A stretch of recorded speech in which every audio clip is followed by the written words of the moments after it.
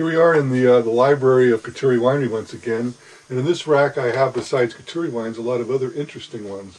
One of my favorite right here is a Paolo 2000.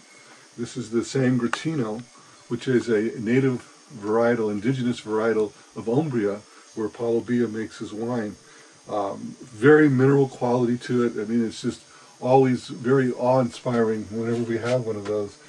It's almost like going to church. I had 3 or 4 friends of mine over, and we opened one of these bottles, and it was just that silence of really intense looking at something and tasting it and really trying to understand it.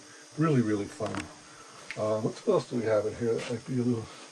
What's this over here?